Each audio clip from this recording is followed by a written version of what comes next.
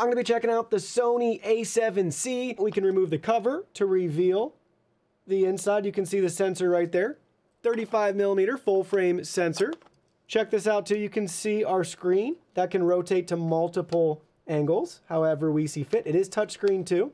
So just line them up to the best of your abilities right here. You can see it just gently slides right in, and just twist it to the right until you hear it snap into place. So now you're looking at some sample 4K video at 30 frames per second with our Sony A7C. This is raw video and raw audio. I gotta say, this lens was more capable than I was initially giving it credit for. If you want just a nice starter lens that's well-rounded and affordable, I think you'll be impressed with the results.